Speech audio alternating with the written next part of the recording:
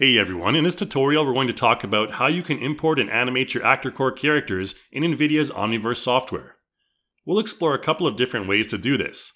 If you're not familiar with Omniverse, please make sure to check out our introductory tutorials for how to install and get started. In the Omniverse launcher, you'll be able to find an ActorCore item in the Exchange section. ActorCore is constantly being updated with new actors and motions, so be sure to check back regularly to find new and interesting assets.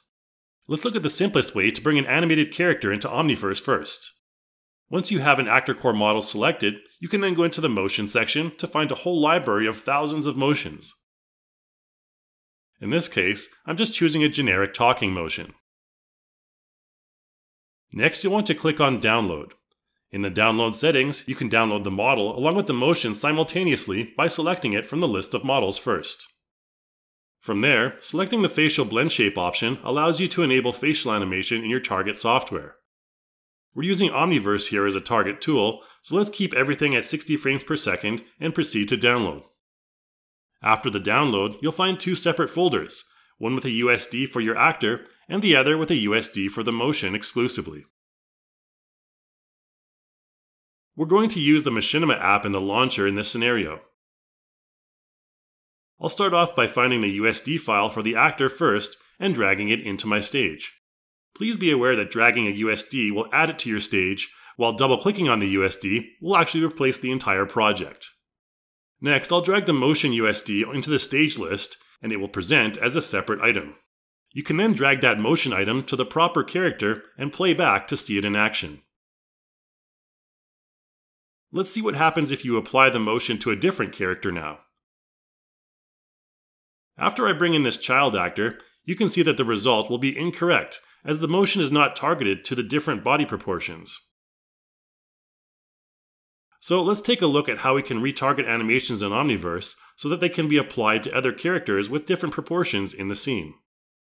Here I'm choosing multiple motions to download, and I'm going to select the generic male dummy as our retargeting reference. I'm also going to download this child model to use later. In Machinima, I'll start by dragging the male dummy character to the stage first, which is the source rig for the motions, and then proceed to also bring in the child actor. If you don't have your retargeting window open, you can find it under the Windows Animations menu path.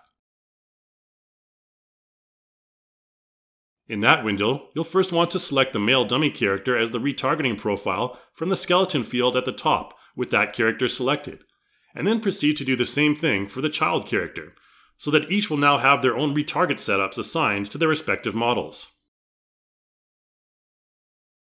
Next, I'll drag this pose animation into the stage.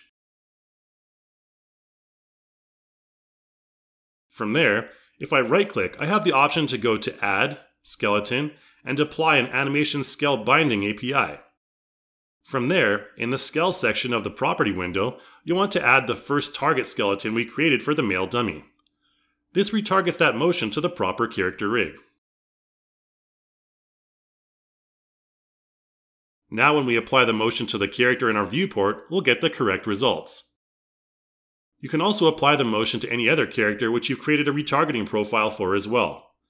If you do this, however, you'll get a warning message stating that there are missing animated joints when applying to that rig. Don't worry about this, as the overall result won't be affected by the missing joints. You can also use the sequencer in Machinima to apply the motion to other characters and determine the timing of their playback in the timeline. Here I'm just adding these 3D USD models to the sequencer and deleting the motions from their respective tracks.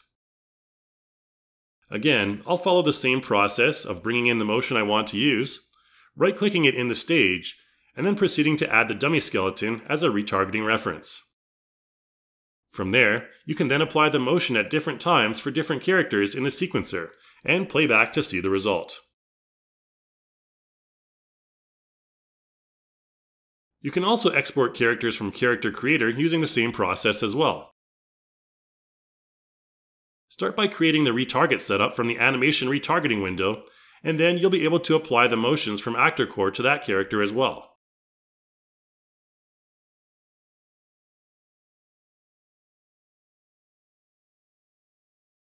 If you're looking to speed up your animation workflow, iClone is the ideal tool for you. With iClone 8, you can automatically blend any of your ActorCore clips together simply and smoothly with a few clicks for flawless transitions. For ActorCore characters, you can also create endless color and material variations from a single model. These models are also fully compatible with iClone's impressive arsenal of facial animation tools, from facial mocap and keyframe editing for blend shapes to detailed lip sync animation.